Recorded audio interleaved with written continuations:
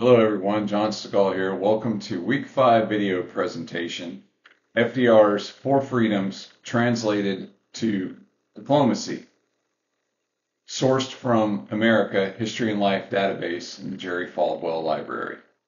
FDR's 6 January 1941 Four Freedoms speech included a dialogue in which he announced the Lend-Lease bill with Great Britain to Congress. This had a synergistic relationship with Roosevelt's concept of moving America from isolationism to international engagement against the Axis powers.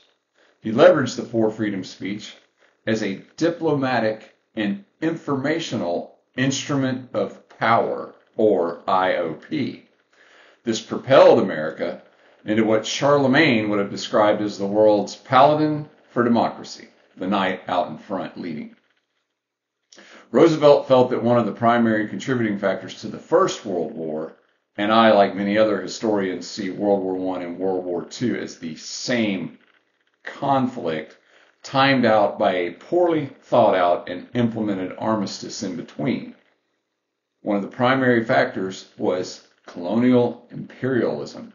The rising Japanese militant aggression, with their self-dubbed Greater East Asian Co-Prosperity Sphere, was derived from Asian colonies being controlled by European influences and not an Asian influence. So the Japanese were simply trying to, in their justification, said, we are simply doing what you all in the West and Europe and the United States have done for decades and centuries. We are creating our own economic prosperity sphere by resource exploitation of territories we acquire through imperialism and colonialism.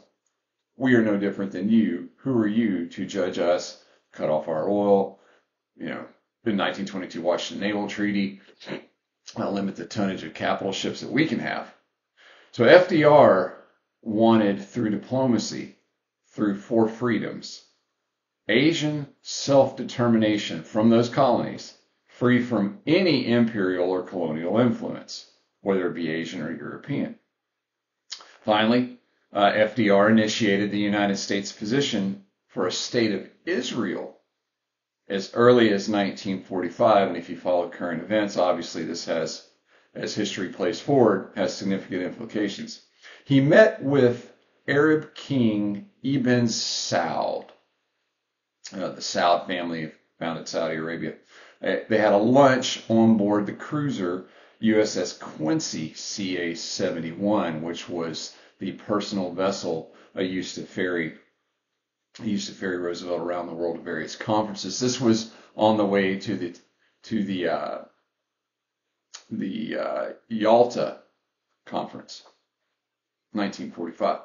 So FDR socialized the idea of a homeland for European Jews. He was trying to use this diplomatic IOP, or instrument of power, for European Jews that survived the Holocaust inside of mandated Palestine. Now, the area that became the State of Israel, now where the current Gaza Strip is, the West Bank, that was all still considered mandated Palestine from the Sykes-Picot Agreement of 1916, which was ultimately carried into the Treaty of Versailles.